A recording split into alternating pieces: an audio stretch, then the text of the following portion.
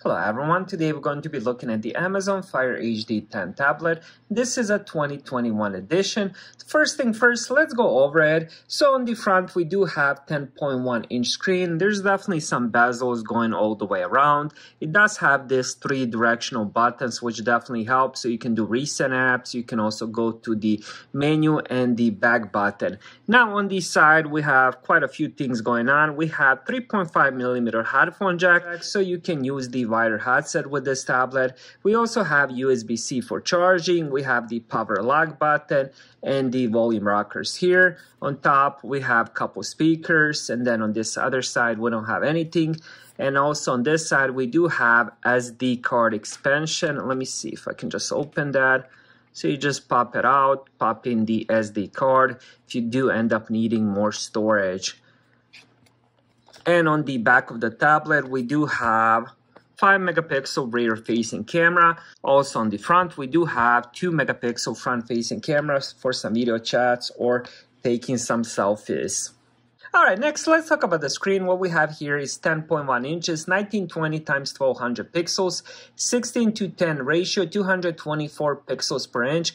This is IPS LCD. When it comes to the screen itself, pretty good resolution. Also, it does have pretty good colors. The brightness is definitely bright enough. I mean, I have taken this outside and it works pretty good, but most of the times I'm using it inside, and whenever I'm using it on the inside, definitely have to lower the brightness. So the screen itself, very bright, very vibrant, and I do like the colors. Next, let's talk about the performance. When it comes to the CPU, comes with the MediaTek Helio MT8183 CPU, which is octa-core processor. It also comes with 3 GB of RAM, 32 GB of storage. You can also get it with 64 GB. And as I mentioned earlier, there's a spot for the SD card expansion where you can put in up to 1 TB SD card. Now, when it comes to the operating system, this runs kind of a combo of Android and Fire OS.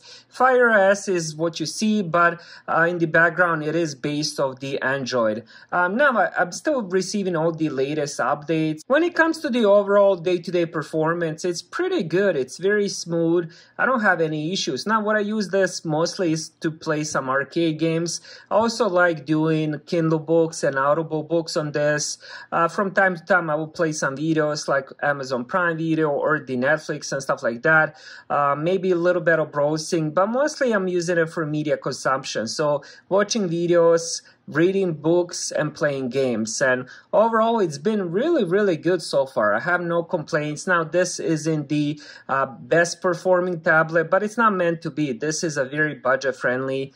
Now, when it comes to the battery life, I'm getting, I would say, around 11-12 hours of battery life.